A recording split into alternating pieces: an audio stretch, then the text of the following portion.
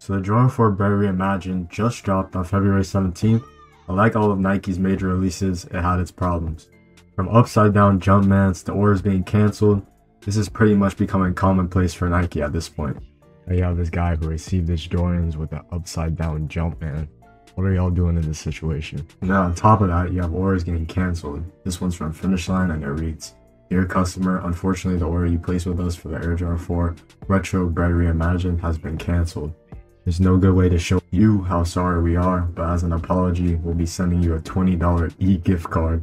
What are y'all doing in this situation if you manage to hit a pair of Bred 4s and instead they're sending you a $20 gift card? I was actually able to get a men's pair size 9 in the Reimagines, and I also got a size 7 wide in the grade school ones. So on these Reimagines, you have the speckled box with the red Jumpman in the middle with the white flight text.